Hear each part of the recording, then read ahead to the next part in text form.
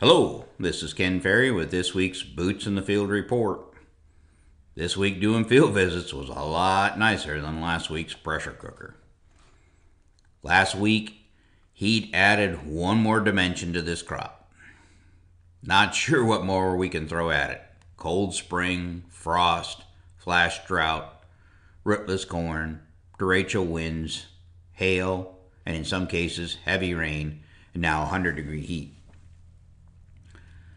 This week, the aftermath of the heat stress is visible in many fields. On many fields, it's evident by the amount of top dieback that we see in the corn. The dieback has multiple causes. Some are heat stress related, some are insect related, some are disease related, and in some cases, all the above. I'm seeing a lot of anthracnose top kill, which is disease related, and some corn borer damage in a few non-GMO fields. Top kill and insect damage are more random in the fields. With corn borer damage, I'm finding dead tops, and in many cases, the tops are already broken over from the wind. With corn borer, you'll be able to see evidence of the tunneling in the node and likely to find the larvae still in the plant. With anthracnose top kill, you'll find random plants with the tops dead, and typically random plants completely dead with the ear hanging down.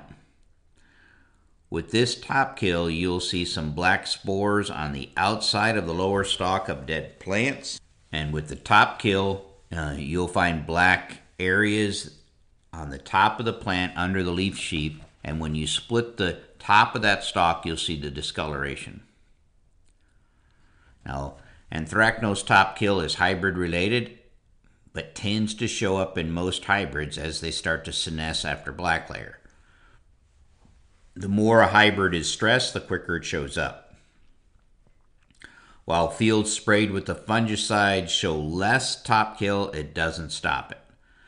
The later fungicide applications seem to have helped the most. Fields that are running tight on N or dealing with compaction issues seem to show more anthracnose top kill. With disease, again, it's a little more random, but I have seen fields ranging from 2% to 70% top kill. Many fields, it's due to just too high a heat. In this case, it'll be uniform from corner to corner. Almost every plant has top kill. Fungicides seem to make no difference at all. You won't see the black underneath the leaf sheath on the top, and you won't see the discoloration in the stem or the stalk when you split it. This is a bigger issue in shorter corn with upright leaf structure. Many of these fields didn't reach 95% light capture. They're more like 70% capture. With that much sunlight hitting the ground, it turns up the heat just too high. This short corn was done growing, ready to push tassel, when the end of June, early July rains came. While the rain saved the crop, our plant growth was finished, and we quickly shifted into reproductive stages. Corn planted after May 10th was still 3 to 5 leaves from tassel, and when the June 29th storm hit, bringing the much-needed rain, this corn was still in the vegetative state, and is now 3 foot taller than the earlier corn. This allowed the May 10th and later corn to reach 95% light capture and keep that plant cooler last week, almost eliminating heat stress. We have less heat stress in our narrow row corn for the same reason, not letting sunlight get deep in that canopy. You'll notice your more pendulum leaf structure corn will show less heat stress as well. The heat stress corn has more tipped down ears as well. The ears tipping down is from lack of turgor pressure to hold them up. When they flip completely down, the ear fill will slow if not stop. Last week I saw some fields starting to tip the ear, and when the weather cooled and we got that inch of rain, they actually raised back up. Don't see that very often. In many of the fields that had complete top kill from the heat, they also have the ears tipped down. which looks funny. You have green ears below and above the green leaves above and below the ear, with the top of the plant dead and the ear hanging over. I wish I could tell you that this top kill came late and didn't do any damage, but unfortunately many fields are only half milk line, meaning they needed another 15 or 20 days of kernel fill. In these fields, I think we're going to have to stay with an 80 to 85 factor when we're dividing, especially if they're D hybrids, ones that get a lot of their yield in the last 30 days. Losing the top of the plant is going to push this plant to get to black layer fast at the cost of kernel depth. Fields with top kill from the heat may still have good stalk integrity. Fields with top kill from anthracnose top kill and dead plants from anthracnose stalk rot will need to be watched for standability. Let's start our push test in the next 10 days, pushing that stalk at a 30 to 45 degree angle and see if it buckles. We'll need to scout for standability as we put the harvest plans together. With this stress of top kill, things will speed up and harvest will be here sooner than later, unfortunately, with less yield. Now, with that said, we do have a lot of fields coming down to that perfect photo finish where the plant is green 2 leaves below the ear and all the way to the top, while the husks are starting to ripen. These fields will pack in the starts till finish, and we can divide them by 70 to 75. As we walk through most fields, there's a high number of plants with smut on the lower stalk about a foot off the ground. A number of growers have asked, could this be from my Y-drop application? And true mechanical damage to the crop can make it more susceptible to smut if we have a rain splashing event. But I see the higher amount of smut in the majority of fields, whether they're side dressed or not. I do believe this smut came from the derecho event that also brought the driving rain. I think the wind damage and the driving rain were the cause of the stalk damage, and the splashing event that we got with that rain after it tipped this corn over brought the smut. The good news is even the plants with smut on the bottom are putting on a good ear.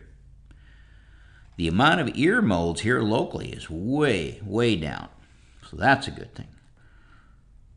We continue to find more tar spot. Last week we found tar spot in DeWitt and Woodford counties. The tar spot we're finding now is at the top of the plant, meaning it's blowing in here. Now, most of this corn is R5.5. It's far enough along. Tar spot will not be a threat for this year. I want to talk about and touch on realistic yield goals, yield estimates. This year, if we don't do realistic yield estimates, we could be setting ourselves up for disappointment. As I do field visits, I see a lot of yields in that 170 to 220 range. I can tell when I announce my findings, most growers are disappointed. I know I could have bought most of these fields for that back on June 28. It's not uncommon for a grower to say, man, when I checked it, it mathed at 250, 270. The problem is uniform ear count. This year, due to rootless corn syndrome and the drought, we have the most ununiform ears that I've seen in some time. Most plants have ears, but the shorter plants have half ears. They got good girth, they just don't have length. If I'm in the field with Homer, he'll count all the plants, or he'll count all the ears, and then he'll pull the big ears to do his kernel check. If I'm in the field with Cautious, he'll pull the small ears. On years like this, with such varying ear size, I found 2 different ways to do the yield check that work for me. One is to look at each ear as you're doing your ear count and start putting smaller ears together to make one. Now, you may have 36 ears out there, but when you merge your small ears together, that would drop to 31. When you get your ear count figured out, then choose the full-size ears to do your count. The smaller ears will be accounted for in that ear count. Another way is to take 10 ears in a row and count the kernels on them so the abnormal number of small ears is correctly accounted for, and average the whole thing together. When it comes to selecting how many kernels to divide by, use your hybrid yearbooks for hybrids' past performance, as well as looking at plant health. If the plant health is showing stress and it's only half milk line, stay 80 or above. If the plant is solid, and most of these have very little disease, this year go ahead and move that kernel count down to 70 or 75. On the bean front, SDS continues to catch plants as well. We can see the difference between our treated beans, but there's still some in them. In some local areas, we're seeing heavy pressure from a new flush of bean leaf beetle, some stink bugs, and loopers. While I don't think this will be a problem for commercial beans, stay on top of your seed beans. As soon as these beans start to turn, this population will move to the pods and start feeding. We don't want to lose our premiums on these seed beans. With all the dieback in the corn, we'll see late rootworm beetles migrating to greener cornfields or bean fields. Now, if you're seeing rootworm beetle with all the other insects in your soybean fields, you may want to take them out and get two birds with one stone.